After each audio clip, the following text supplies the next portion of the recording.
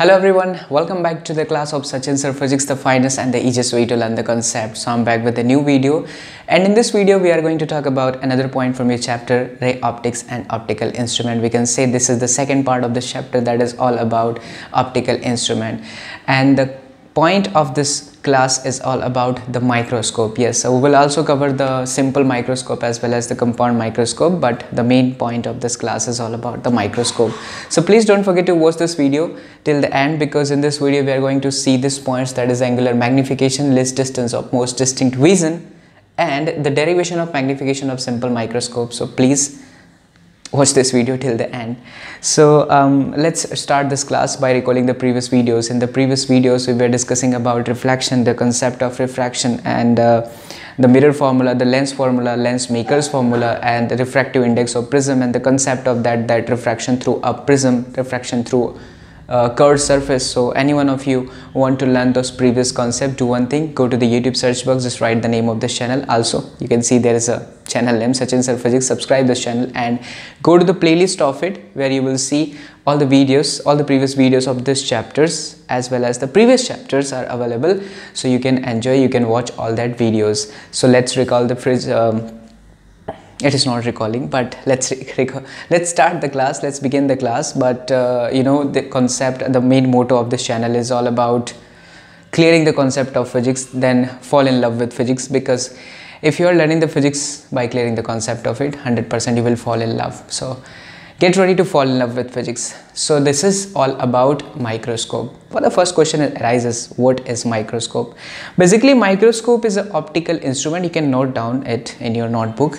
It is a kind of optical instrument which is used to see the large image of the point like object. It means कि अगर आपके पास में object बहुत ही छोटा है, point like object है, तो आप इसकी क्लियर इमेज देख सकते हैं, उसे एनलार्ज करके देख सकते हैं. So this is all about microscope. But to learn the concept of microscope, we have to understand the angular magnification as well as the minimum distance of most distinct vision. First, we will focus on what is angular magnification. If I remove the word angular, then there is magnification, which we have already learnt in the previous class. See, the magnification means what? It is the ratio of image height to the object height. If I observe this pen, observe this marker pen into the mirror or into the lens, then it will appear different. ये अलग दिखाई देगा. इसकी जो height है reality में अलग होगी. वो थोड़ी इंक्रीज साइज की भी हो सकती है, डिक्रीज साइज की भी हो सकती है.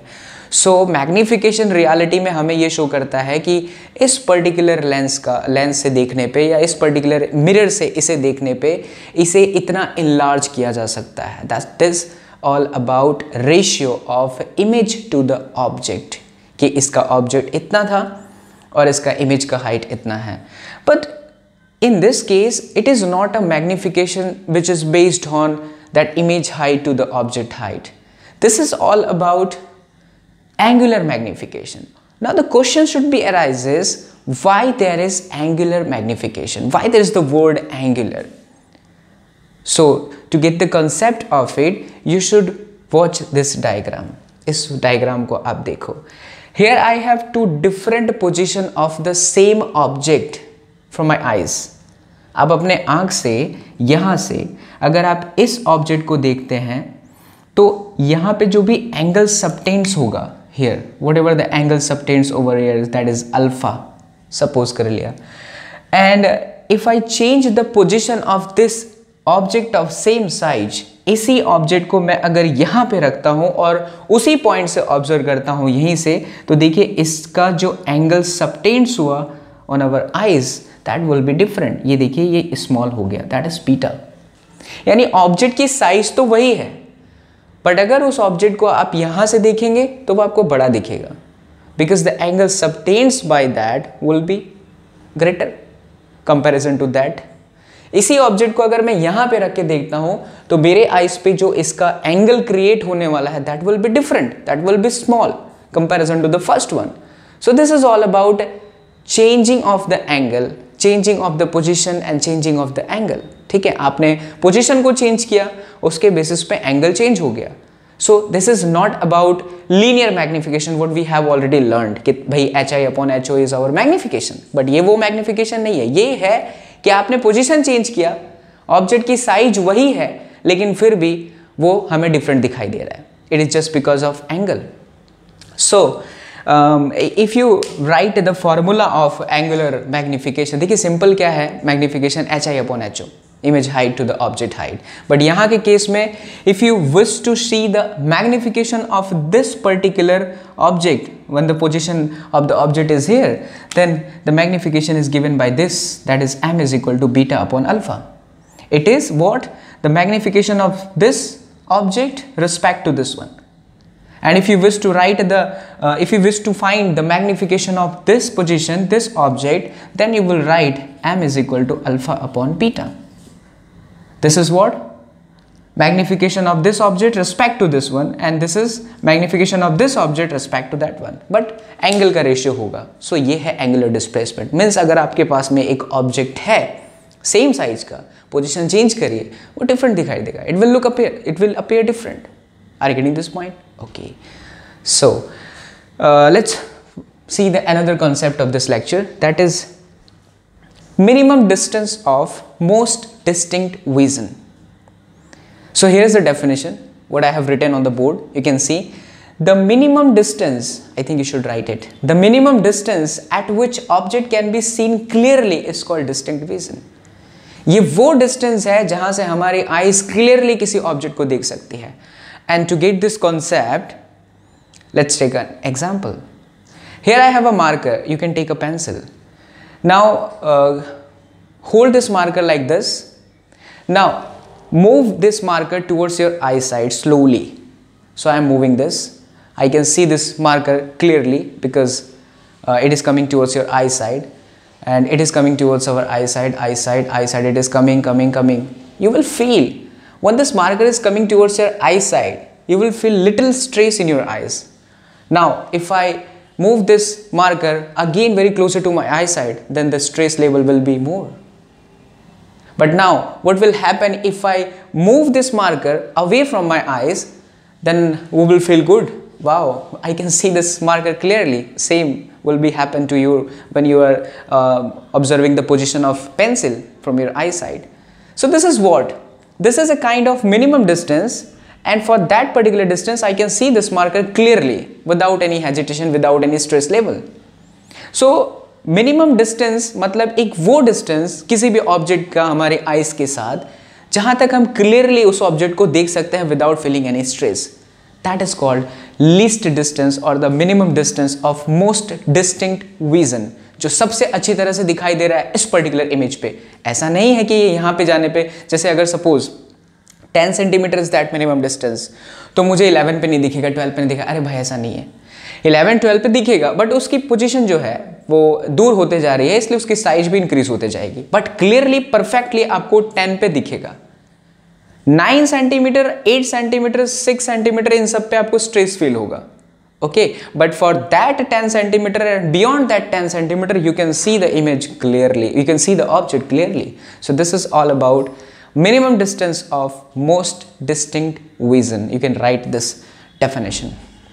Okay, so it is very important to learn the concept of that microscope. We have to go through this. तो I think आपको समझ में आया होगा angular magnification, और दूसरा कौन सा है, ये minimum distance. अब हम फाइंड करते हैं magnification of the microscope. So here's the two different case. You can see in the first case there is no optical instrument I have taken between the object as well as I. यहाँ पे एक object है, the height of that object is HO and here is the position from where you have to observe that. तो यहाँ से आप इसको observe करेंगे तो इसने हमारे आइज पे जो एंगल बनाया है that is alpha. And I can see this object clearly. That's why I have taken the distance of that object as capital D, which is what? Here capital D is most distinct vision. अच्छा, आपको ये एक बात और बता देता हूँ. Generally 25 centimetre human eyes के लिए होता है. Capital D is 25 centimetre. You should note it. Yes, 25 centimetre. तक आप किसी को भी किसी भी ऑब्जेक्ट को क्लियरली देख सकते हो। तो कैपिटल डी है वो डिस्टेंस जहाँ पे मैंने इस ऑब्जेक्ट को आसानी से देख लिया, इसलिए मैंने वहाँ पे कैपिटल डी लिखा है। Now we will introduce a convex lens, we will introduce a convex lens between that object as well as, मैं कहाँ बोला, हाँ, between that object as well as our eyes. That position of eyes should be very closer to this lens because आप lens से उसे observe करने वाले हैं, ठीक है। माइक्रोस्कोप का काम ही यही होता है कि आप इस साइड से देखेंगे इस ऑब्जेक्ट को। जैसे मेरे पास ये ऑब्जेक्ट है तो मैंने लिया माइक्रोस्कोप और इसको ऐसे देखा, लाइक दिस, ओके। सो अब हो क्या रहा है, तो अब हमने क्या किया कि ऑब्जेक्ट और आइस के बीच में एक कॉन्वेक्स लेंस ले लिया। मेक श्योर कि the optical centre should be lie on this principle axis and please remember this what I am going to से, that keep your object between focus as well as optical centre, ठीक है। इसके focus और optical centre के बीच में object लिखें because you have to get a enlarge image. आपको enlarge image चाहिए तो ये प्रॉपर्टी है, फोकस और ऑप्टिकल सेंटर के बीच में रखेंगे। Now the one rays, to get the image of it, you should focus on it. One rays is completely parallel to this principal axis. This is your principal axis. ये वाली जो rays है वो इस principal axis के पूरी तरह parallel है। Now any rays which is parallel to the principal axis, after refraction it will passes through the focus point. Now the another rays is directly going through this optical center, and dear student, you should note it because it is very important point. Whenever the rays are traveling through the optical center of the lens, there will be zero refraction. Refraction होगा ही नहीं, वो directly straight चली जाएगी। तो अब हम क्या देख रहे हैं कि ये वाली जो refracted rays है which is passing through that focus point, and this particular refracted rays which is passing through the optical center, they are completely parallel. They are completely parallel, so they will never meet at this particular point. ये यहाँ पे कभी मिलेगा ही नहीं. You will not get the image on this side, but we will get the image, and if we are getting the image, that means what? There is the particular point जहाँ पे आपको image मिलेगा. So you have to expand this refracted rays in the backward direction. इस object के यहाँ पे आपको पीछे की तरफ सारी लाइन को एक्सटेंड करना होगा, एंड यू विल सी कि both this lines are merging at this point, they are meeting at this point. So this is what, this is our image height. Look, the object was HO, now the height of that is what? HI. This is the position of image, and I can see the position of image clearly. That's why I have taken from this point to this point, that is capital T. This is all about most distinct vision. यहाँ पे आप आसानी से देख पा रहे हो, और जहाँ पे हम आसानी से देख पाएंगे इस ऑब्जेक्ट को आइस के बहुत पास में रखने के बाद वो हमारे लिए कैपिटल D हो गया. And this is the distance of object, that is U. So U is the object distance and D is the most distinct vision. I hope आपको ये पूरा बात समझ में आ रहा है. जहाँ पे भी नहीं समझ में आया 10 बार पूछो. आप बोलोगे सर कैसे पूछेंगे, तो आपके पास बहुत सारे ऑप्शन है. इंस्टाग्राम है, वहाँ पे क्वेश्चन भेज दीजिए इस वीडियो से रिलेटेड, या फिर आपके पास दूसरा ऑप्शन है, कमेंट करके भी आप पूछ सकते हैं मुझसे. ठीक है, तो चलिए अब ये बात तो हो गई है कि यहाँ पे जब ऑप्टिकल इंस्ट्रूमेंट नहीं था तो सिचुएशन ये है, और यहाँ पे ऑप्टिकल इंस्ट्रूमेंट है तो सिचुएशन ये है. Now the magnification of this microscope is all about m is equal to what? I have to find the magnification of this one. मुझे इस पोजीशन के लिए मैग्निफिकेशन फाइंड करना है. तो सपोज यहाँ पे जो एंगल फॉर्म्ड हुआ वो बीटा है, और यहाँ पे जो एंगल है that is what? Alpha. So I will write magnification is equal to beta upon alpha, but in a case of ray optics all these angles are very small. और जब एंगल बहुत छोटे होते हैं तो आपने पढ़ा ही है लिमिट का मैथमेटिक में, याद भी रखना चाहिए कि limit when theta tends to 0, limit theta tends to 0, sin theta can be written as theta and tan theta can be written as only theta. So यहाँ पे बीटा है, so I can write that beta as tan beta. अरे भाई अब फिर हमें camera check करना पड़ेगा चल रहा है कि नहीं. चलिए धन्यवाद. Okay, so here we have m is equal to tan beta, and for that alpha it is tan alpha. कमाल है, चल रहा है.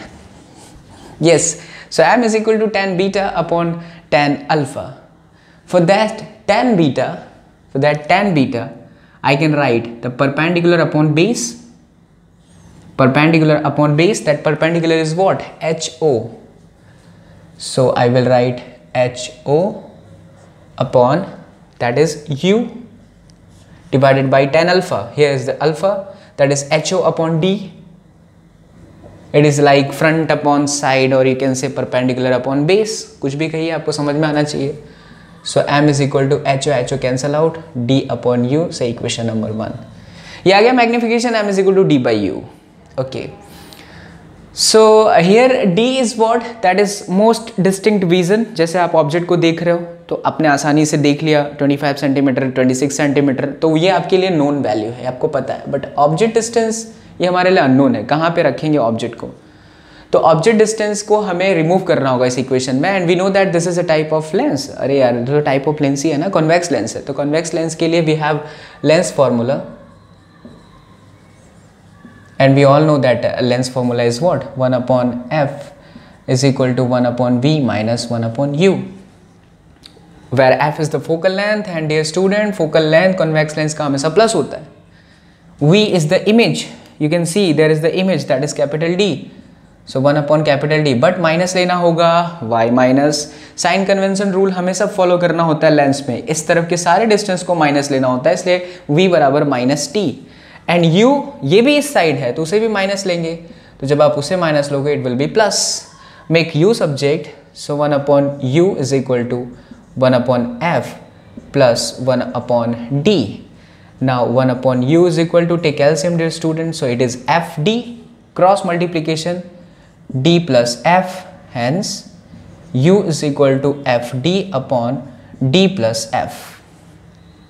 Alright, so now we have a value of u and we will place the value of u on that equation number 1 like this. m is equal to capital D upon u. What is u? u is fd and that is d plus f. You can see d and d will be cancel out. So m is equal to d plus f upon f. आप एक और step दे सकते हैं. f से f divide हुआ, that is 1 plus d upon f. So this is the main formula of magnification, which is 1 plus d upon f. That d is what? That d is distinct vision, most distinct vision, and f is what? That is focal length. तो ये है हमारे लिए simple microscope के magnification का equation. We will see another case जब हमारे image d पे बन रहा है, बट अगर इमेज डी पे ना बन करके और ज़्यादा डिस्टेंस पर बने. और ज़्यादा डिस्टेंस मतलब कहाँ पे? सोचिए, इमेज कहाँ पे बहुत ज़्यादा डिस्टेंस पे बन सकता है? That is what? इमेज अगर बहुत ज़्यादा डिस्टेंस पे बनता है, you can say your image is eight infinite. और अगर इमेज आपका इनफाइनाइट पे है dear student, then you should keep your object at this point. आपका ये जो ऑब्जेक्ट है वो यहाँ पर आ जाएगा. And when you are keeping this object at this focus point, all the raise will be parallel. ये जो यहाँ पर जा रही हैं वो सब के सब ऐसे चली जाएंगे. देखिए, अगर मैंने यहाँ पे रखा इसे, तो एक रेस तो ऐसे गया, फोकस से पास आउट हो गया, दूसरा यहाँ पर पास आउट हो गया. सो they will never meet, because ये जो है वो यहाँ से जा रहा है और ये वाली जो पॉइंट है ऐसे, तो ये इस तरफ ऐसे पैरेलल हो जाएंगे. They will never meet. इस तरह से कभी मिलेंगे ही नहीं, मतलब इन्फिनिटी पे चले गए. जब अगर ये इन्फिनिटी पे चले गए तो इसका मतलब है यहाँ पे अभी भी बीटा है. ये थोड़ा सा आपको कन्फ्यूजन लग रहा होगा, मैं क्लियर कर देता हूँ, टेंशन नहीं लेना. m इज इक्वल टू क्या था main equation? tan beta upon tan alpha. तो tan बीटा यानी ये सिचुएशन में आ जाते हैं. इस सिचुएशन में हमारा जो ऑब्जेक्ट डिस्टेंस है वही समझाना है मुझे. u is equal to f है, क्योंकि इमेज को मुझे कहाँ फाइंड करनी है? इनफाइनाइट पे ना.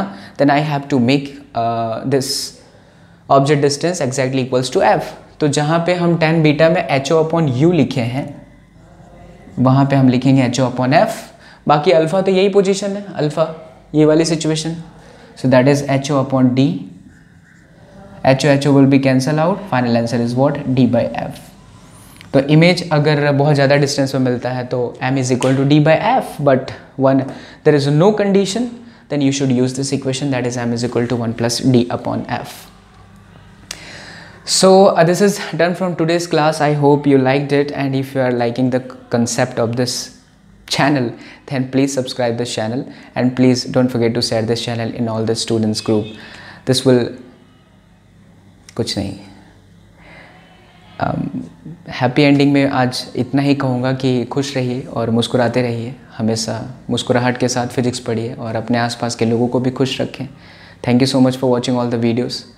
एक प्रॉब्लम है जिस वजह से मैं कुछ अभी शेयर नहीं कर रहा, बिकॉज़ मैंने कहा था कि मैं संडे या फिर मंडे को ऑनलाइन आऊँगा, बट कुछ कंडीशन है जिसकी वजह से हम सामने आज नहीं आ पाए। बट आप लोगों के लिए वीडियो शूट कर रहे हैं, काफ़ी ज़्यादा प्रॉब्लम में हैं फिर भी वीडियो शूट कर रहे हैं, बिकॉज़ रे ऑप्टिक्स ख़त्म करने के बाद पहले से ही इलेक्ट्रोमैग्नेटिक इंडक्शन का चैप्टर अवेलेबल है। बट हाँ, आई नो कि उसकी क्लैरिटी अच्छी नहीं है, बिकॉज़ पहले हमें ही नहीं पता था कि किस तरह से करना होता है।